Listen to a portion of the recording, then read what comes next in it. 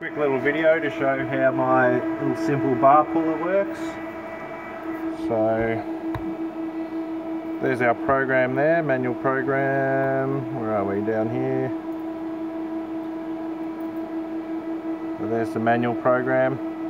So all it'll do is bring it down to X0 Z5 with the speed down really slow, and then it'll turn it off, and then it'll feed to -30.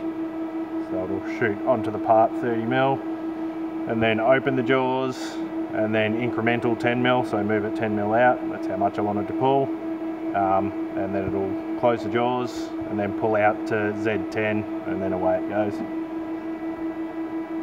One thing you have to do is, in manual mode, hit the bar feed switch, so that lights up. It won't actually open or close the jaws if you don't have that on. And let's have a look-see.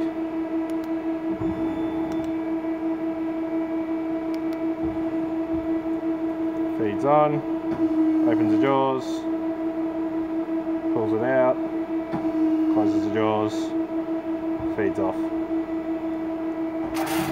Happy days.